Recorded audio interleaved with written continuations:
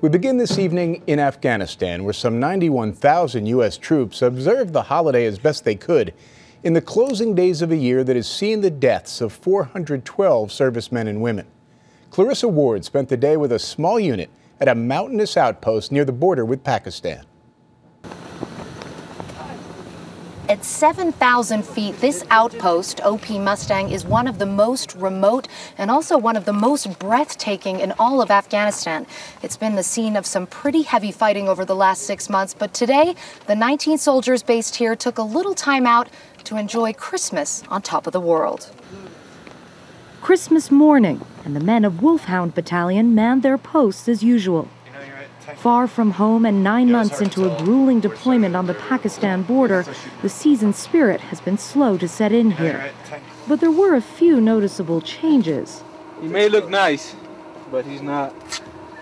A helicopter flew in from a nearby base, bearing gifts and mail from home. What you got? Cheese and sausage and shit. Oh, that's nice. Yes.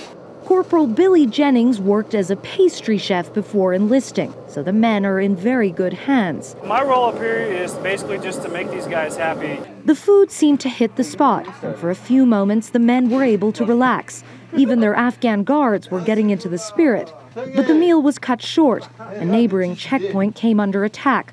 The soldiers rushed off to fire mortars at suspected enemy locations. The war doesn't stop for holidays up here, but it does serve as a reminder of what is important in life.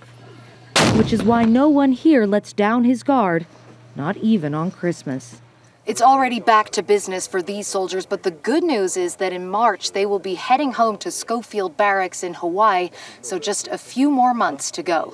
Clarissa Ward, CBS News, OP Mustang, Afghanistan.